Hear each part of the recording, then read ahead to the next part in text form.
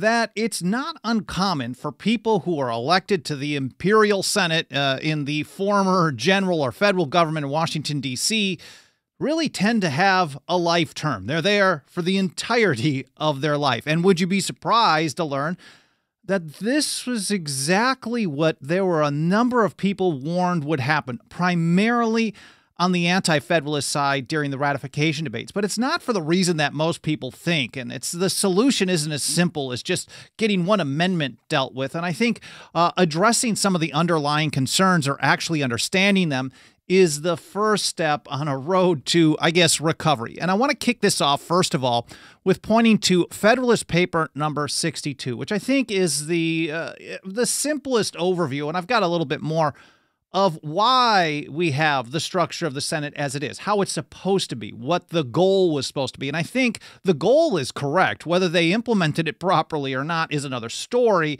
And I think hearing the other side of the debate is very helpful here. But first, Federalist 62, we don't know for sure who wrote this. There's a few of them that are disputed. This one's probably Madison, but could be Hamilton too.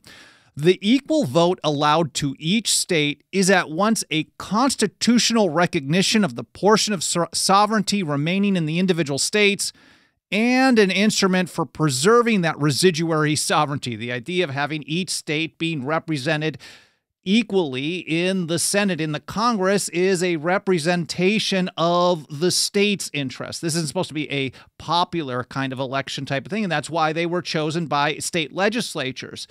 And it also gives us some support for federalism, because if it's each state represented one-to-one, it doesn't matter how much population or how little. There was some debate over that as well, but that is a federal or a confederated approach, at least in mentality. Fisher Ames put it this way in the Massachusetts Ratifying Convention, January 1788, "The senators will represent the sovereignty of the states. The representatives are to represent the people," and there's supposed to be a balance between the two, kind of checking each other off because they were different approaches. Now, there were three main reasons that in practice the Anti-Federalists warned we'd get something different, despite this intention of having the Senate represent the sovereignties of the states.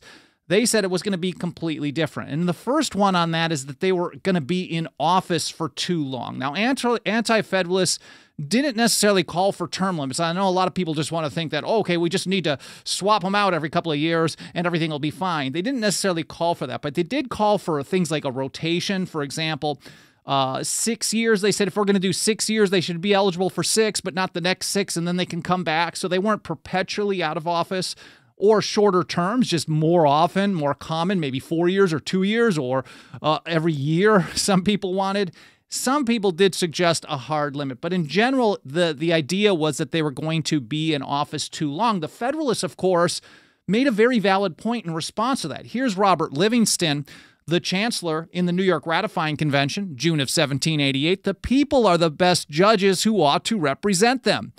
To dictate and control them, to tell them who they shall not elect, is to abridge their natural rights."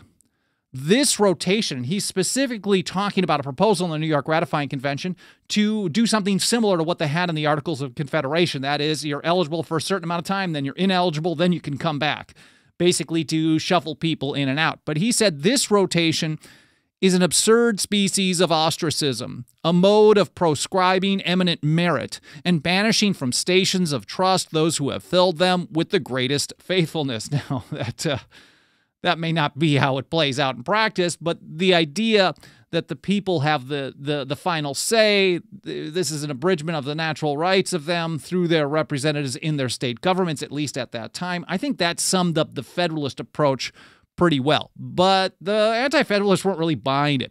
Mercy Otis warned, for example, in her observations on the new Constitution, she said, just being in office this long, they're going to end up there for life, and that's how she put it. A Senate chosen for 6 years will, in most instances, be an appointment for life. She was far from alone. This was a very common Anti-Federalist view. She may have been the most plain-spoken in this, but they gave reasons why. And here's how Mercy explained it. As the influence of such a body over the minds of the people will be co-equal to the extensive powers with which they are vested, and they will not only forget, but be forgotten by their constituents. a branch of the Supreme Legislature thus set beyond all responsibility, is totally repugnant to every principle of a free government. So kind of a permanent kind of elective despotism, something that Jefferson, Richard Henry Lee, and others warned against. Thomas Jefferson was on board with the idea of a rotation, although he recognized that he lost that argument. People didn't actually get on board with it. But here's Melancton Smith, also in the New York Ratifying Convention, debating back and forth with Livingston, talking about this as well, and Hamilton. He actually agrees with Hamilton here, first of all. We can't always disagree with Hamilton. I know it's kind of easy to do a knee-jerk reaction and contrarian on this, but he points out at the beginning of his speech, I concur with the honorable gentleman, that's Alexander Hamilton, that there is a necessity for giving this branch a greater stability than the House of Representatives. The argument is they're involved in much more, I guess, sensitive type of things, involved in some foreign policy, treaty-making type of stuff, and therefore it takes more time to actually do that, and the more stability you have, the more that you can assure other countries that there isn't always a convulsion. And that was the argument. And a lot of people agreed on that. And even if they were going to say, hey, we don't like 6-year terms, we want something different to have a balance. And that's how Melancton Smith approached this. He said, declaring them ineligible during a certain term after 6 years, not hard limit forever, like you can never come back, but basically just get out of office for a while, do something in the private sector, come back later. Declaring them ineligible during a certain term after 6 years is far from rendering them less stable than is necessary. We think the amendment will place the Senate in a proper medium between a fluctuating and a perpetual body. And we have to understand that the prediction was because of the long terms, they would forget their role. They would become more attached. They'd be living in the capital city, and they'd become part of that kind of establishment class. A form of a permanent or a baneful aristocracy is how they were described. And they would just not really any more pay attention to their states or their needs. And there was, and I'll get into this as well, there was no way to get rid of them beyond the normal election process, really. He said, as the clause now stands, there is no doubt that the senators will hold their office perpetually. And in this situation, they must of necessity lose their dependence and attachment to the people. And that's a little bit more detailed explanation of how Mercy Otis Warren put it. Here's George Mason down in Virginia, June 13th, 1788. He said, in the new Constitution, instead of being elected for 1 year, and of course we know that Mason was on board with much more frequent elections, they are chosen for 6 years. They cannot be recalled in all that time for any misconduct. And at the end of that long term, may again be elected. What will be the operation of this?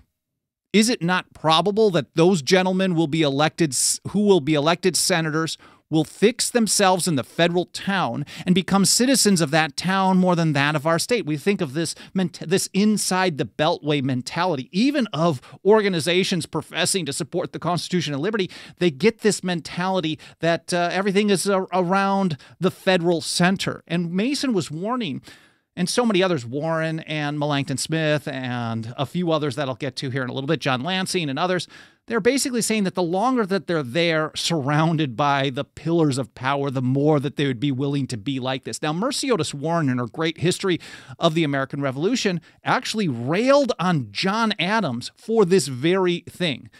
This was kind of an understanding throughout history. So John Adams was the Atlas of Independence. She talked about how before the Revolution, or during the Revolution, and before the War for Independence, he was one of the most reliable supporters of liberty, and he was so trusted. But then he spent a lot of time in Europe, and he was around kind of the kingly approach of things, and she said he came back tainted, and by the time he was president, he acted more like a monarch. So he went from revolutionary to monarchist. And this is the type of stuff that people saw. Now, this hadn't played out yet with John Adams at this point, but this is something that the Anti-Federalists, I think, really held on to. They understood. Going further, George Mason put it this way: they will be a continually existing body. They will exercise those machinations and contrivances which the many have always to fear from the few. So what George Mason is getting at here, this long term coupled with a lack of a recall power in the Constitution, really creates a permanence in office because there's no way to really keep them in check. If they're supposed to be representing the state can't do anything until 6 years are up. And, well, then, of course, you get into we don't want this worst person in office, and it always becomes this drive to a lesser of two evils, a race to the bottom. And the recall power that they're talking about is actually referencing something that they had lived under the Articles of Confederation. This is in Article 5.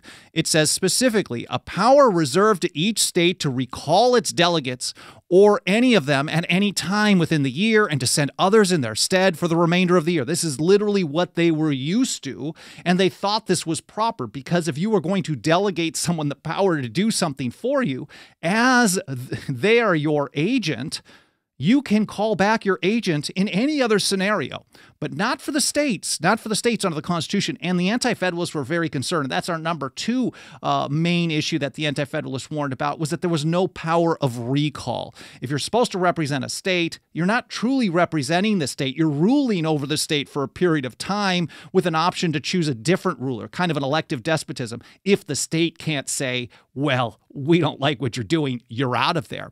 Now, mind you, here's also the rotation. I just wanted to read this as well here in the Articles of Confederation. Again, Article 5, no person shall be capable of being delegate for more than 3 years in any term of 6 years. So the suggestion was, okay, we're agreeing with you, Hamilton, Morris, and others that, not Morris in the ratification debates, but Hamilton, Wilson, for example.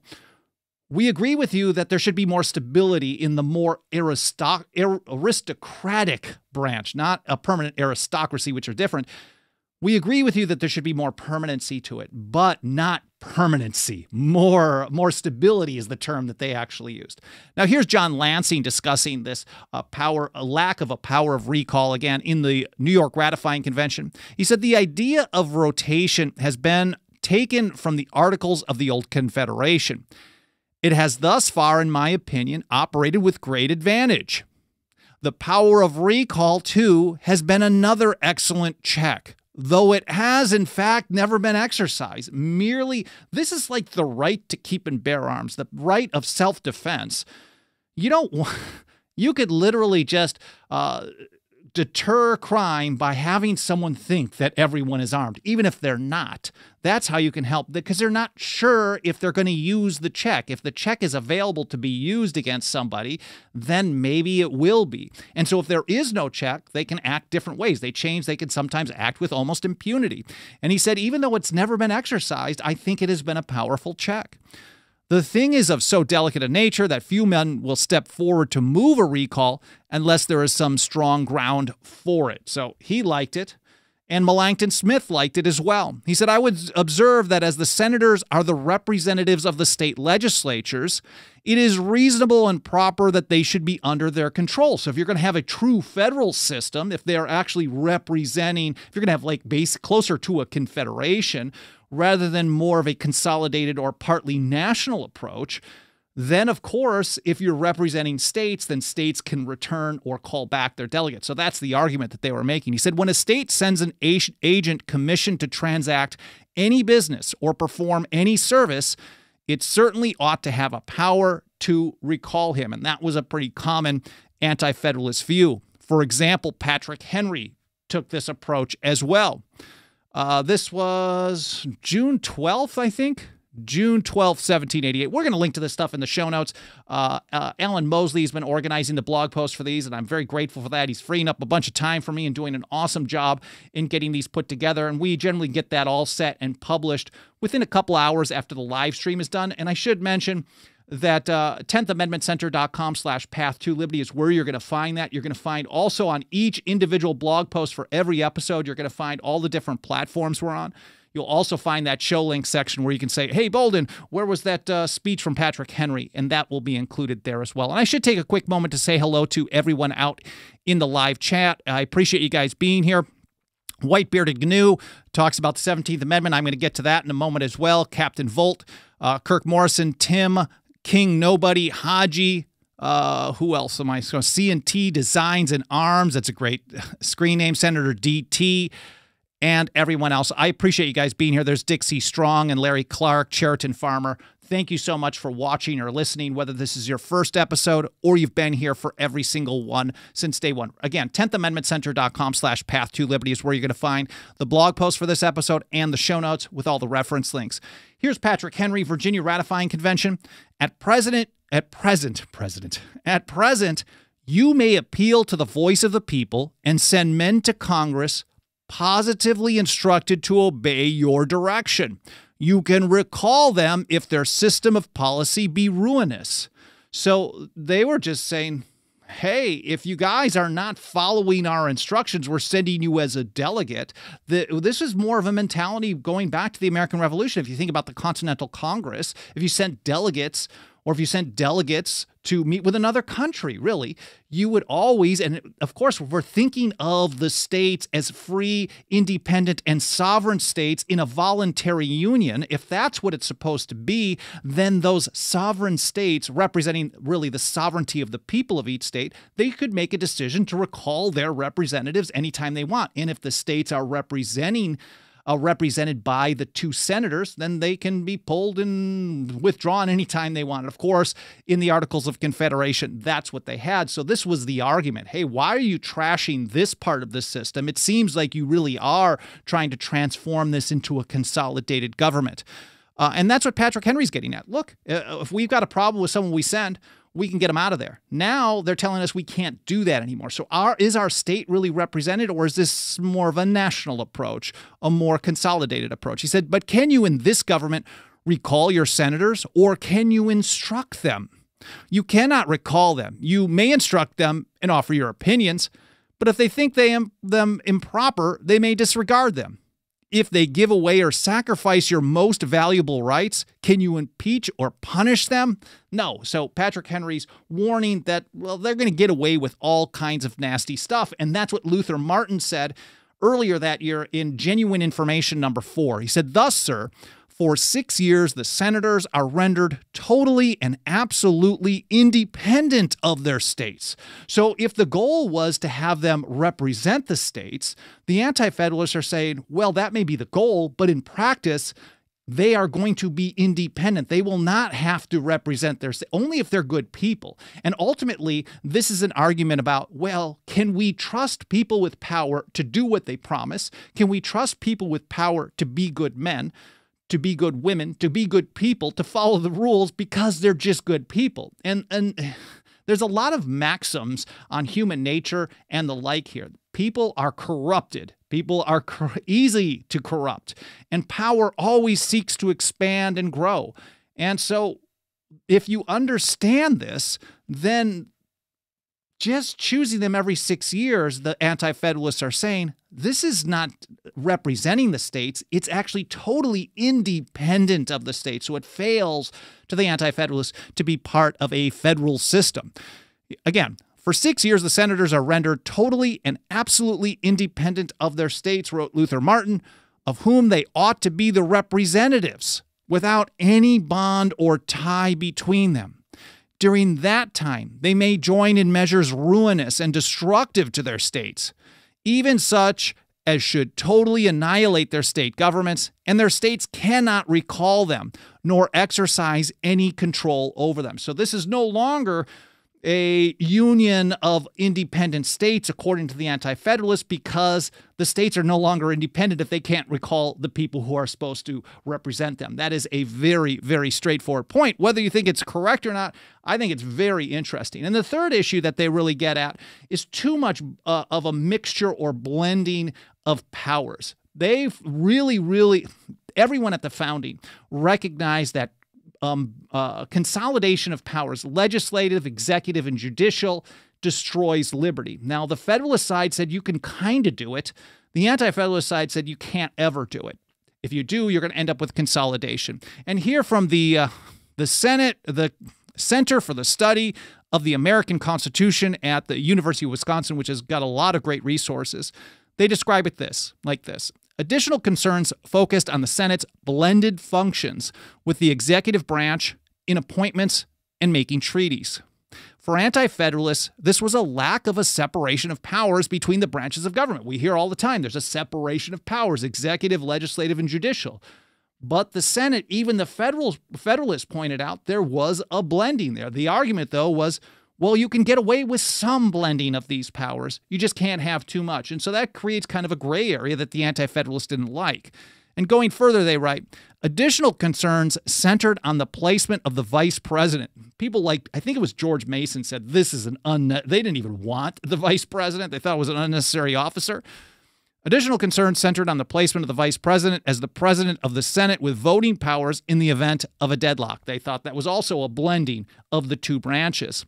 Anti-Federalists were also critical of the Senate's role in trying cases of impeachment. This is also giving a judicial power to the Senate. They thought that was a blending of powers. Now, you could disagree and say, well, this is legit. Madison and others thought this was cool, so they were correct. But the fact is, this was the argument. They took the position that you just can't blend any powers. Because of the Senate's power to confirm appointments, Anti-Federalists speculated the Senate would not convict anyone who was impeached. They would consider each other more like husband and wife. They'd be part of the same team. And if one person did something wrong, well, especially if they were of the same party over time, you wouldn't ever find, we hear this talked about today, if you don't have party control of both houses, you can't get impeachment because they're kind of tied together. And maybe it's more of a partisan thing, a faction thing than anything, but it certainly exists. Here's Sentinel in his second Anti-Federalist paper describing this view. He said, this mixture of the legislative and executive, moreover, highly tends to corruption. Again, the Anti-Federalists warned that a mixture of powers in the Senate, now elsewhere as well, but specifically in the Senate, would lead to corruption.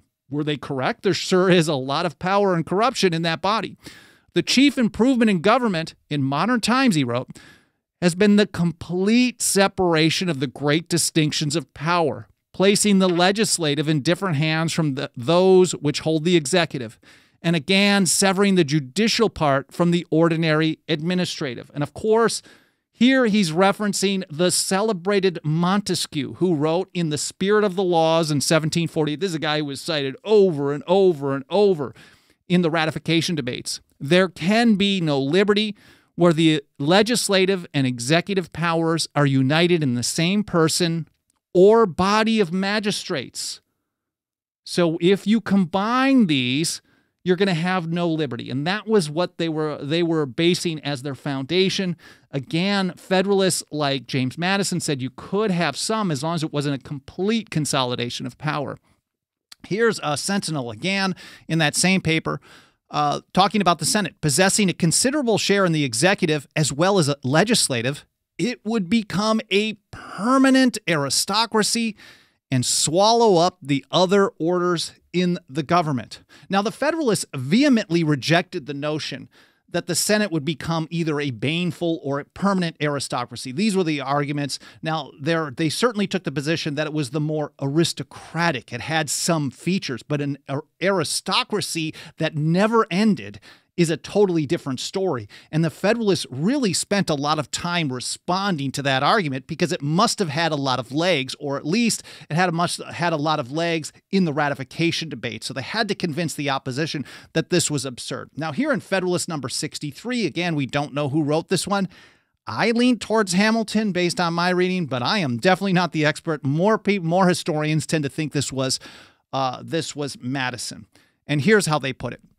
The jealous adversary of the Constitution will probably content himself repeating that a Senate appointed not immediately by the people and for the term of 6 years must gradually acquire a dangerous preeminence in the government and finally transform it into a tyrannical aristocracy. So they recognized they literally had to take one of the big arguments against ratification of the Constitution, and they specifically addressed it there in the Federalist Papers and elsewhere. James Wilson talked about it as well in his far more influential State House Yard speech in October of 1787. But certainly here in the Federalist Papers, which so many people cite today, maybe too much, maybe I do too much, but they specifically are addressing this attack because they were responding to things that were threatening ratification success. And this is one of them. And they conclude that paper in Federalist 63 with this. Besides the conclusive evidence resulting from this assemblage of facts, and you can read the whole thing again, it'll be linked to in the show notes, you can see the entire response. The federal Senate will never be able to transform itself by gradual usurpations into an independent and aristocratic body. So here in the Federalist Papers, whether it's Hamilton or Madison, or maybe they worked on it together, we know that they're basically saying that no chance, it's not going to happen. And that's what James Wilson said in his State House Yard speech, again, October 6, 1787. Perhaps there never was a charge made with less reasons than that which predicts the institution of a baneful aristocracy in the federal Senate. This body branches into two characters, the one legislative and the other executive. And then he goes on to describe these two characters. He doesn't address the judicial part, though. Now, Cincinnatus, in his Anti-Federalist papers, his papers weren't just an essay addressed generally to the people. These were specifically addressed to Mr. James Wilson. So Cincinnatus, number 4 in November of 1787, to James Wilson, Esquire.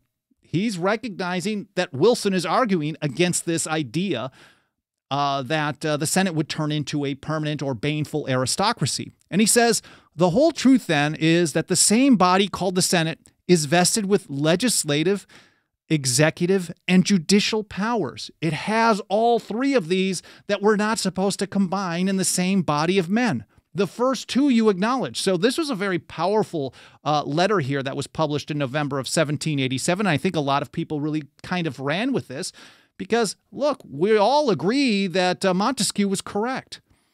What that meant, though, was what the debate was. And you're acknowledging that two of the things we're not supposed to combine in the same body, you've actually just done. He said the last is conveyed in these words, section 3. The Senate shall have the sole power to try all impeachments. So Wilson and others are saying, no, it's not going to be an aristocracy. It's not going to be a problem. And then we're combining these two powers, and the Anti-Federalists are saying, well, no, you can't actually do this. Cincinnatus actually called the Senate the most exceptionable part of the Constitution, the worst part of the Constitution. And here he is again. He said, in the Constitution of the Senate, there is so much cunning and little wisdom that we have much to fear from it and little to hope, and then it must necessarily produce a baneful aristocracy. And I think James Wilson, probably due to some of these responses, he actually backed down a little bit. He backpedaled a little bit in the Pennsylvania ratifying convention in December of 1787, specifically pointed out that I am not a blind admirer of this system. Some of the powers of the senators are not with me the favorite parts of it. So, I mean, it's kind of a soft backpedal, but he's basically saying, look, okay, I'm with you. I'm not totally cool with exactly how they structure the Senate, but here's the reason why we should ratify anyways. And even John Adams, in a letter to Cotton Tufts in 1788, was asked, he said, you are pleased to ask my poor opinion of the new Constitution, and I have no hesitation to give it. And here's the entirety of his opinion on the proposed Constitution during the ratification debates in Massachusetts. Now, he wasn't there, but here he is writing about it. This is entire a view of the Constitution. I am much mortified at the mixture of legislative and executive powers in the Senate and wish for some other amendments. What do you think of this Constitution? Well, I'm mortified at the mixture of legislative and executive powers in the Senate. And you couldn't be more Federalist in some ways than John Adams. Now, even James Madison, I mentioned I would talk about the 17th Amendment, but just briefly here. Now, even James Madison, who went to very great lengths in the Virginia ratifying convention, specifically debating with people like Patrick Henry and George Mason, he went to great lengths to show that the Constitution would not lead to the kind of consolidation that Montesquieu warned would destroy liberty, create this kind of permanent or baneful aristocracy in that body. But he acknowledged that the reason that everything was cool, and he specifically said this, was the mode of choosing the Senate, which was the state legislatures. That would prevent that type of consolidation and destruction of liberty. And so here he is. This is on June 6th, 1788. Again, in the Virginia Ratifying Convention, he's responding to Patrick Henry, who spent 2 days attacking the system as, well, this is going to be a centralized, consolidated government. It will destroy liberty. We're either going to have liberty or an empire, but we can't have both. And so Madison is responding to him, and here's how he put it. I can say, notwithstanding what the honorable gentleman has alleged, that this government is not completely consolidated, nor is it entirely federal. So he's saying you can have kind of a mix. It can be partly consolidated and partly a confederation. And we can get away with mixing some of these powers because we have a kind of a safety valve in there, and that's how the senators are chosen. You'll hear that in just a moment. Well, let me start that over. I can say, notwithstanding what the honorable gentleman has alleged, that this government is not completely consolidated, nor is it entirely federal. Who are parties to it? The people. But not the people as composing one great body, but the people as composing 13 sovereignties. Were it, as the gentleman asserts, a consolidated government, the assent of a majority of the people would be sufficient for its establishment. So he's saying the mode of ratification tells us we're not totally consolidated. But here's another caveat for today. He said, but had the government been completely consolidated, the Senate would have been chosen by the people in their individual capacity in the same manner as the members of the other house. So popular elections of the Senate, according to James Madison, would have been the final nail in the coffin that would have created a completely consolidated government that would guarantee destroy liberty. And that's exactly what we got with the 17th Amendment. 1913 was an absolutely terrible year for liberty. Well, I hope you guys found this interesting. I hope it's educational. There's a lot to think about. I think the solutions are not as straightforward as what a lot of people would like you to believe. Ultimately, really, it gets down to a population that loves liberty and is willing to do what it takes to defend it, whether the government likes it or not. And again, if you want to help us reach and teach more people with this kind of education, this type of history, this type of strategy, and the like, there's nothing that helps us do this work more than the financial faith and support of our members. You can join us over at 10thamendmentcenter.com/members. If you got a couple of bucks of that dirty government fiat, monthly memberships start out just $2. And of course, the purchasing power, that $2 keeps going down. But no one makes those couple of dollars of dirty government empire fiat go further than us here at the 10th Amendment Center. We also have annual, 5-year, and lifetime options. Again, 10thamendmentcenter.com/members. I'll take a look over in the comments and see if there's any quick questions I can get back to. I just have a minute or so more.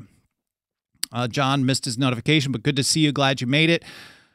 Not seeing any questions here that I can get back to, but I'll read it a little closer later today or tomorrow. I get a lot of great ideas for future episodes. Sometimes someone points out something where I was way off base, and that's very helpful as well. Or maybe they needed some clarification. I didn't do a good job communicating things. So if you've got questions, comments, feedback, suggestions, you can leave it in the comments, especially the archive at places like YouTube, Rumble, Odyssey. Or you can email me, team@10thamendmentcenter.com. Again, a lot of meat in this info, in this episode, a lot of information here. I hope it was enjoyable. I really enjoyed putting this together to share with you. I'm learning as I go as well here. I'm picking up new information every time I study this, so I really appreciate the opportunity to share it with you. I hope to see you. I hope you have a great day, and I hope to see you next time here on the path to liberty.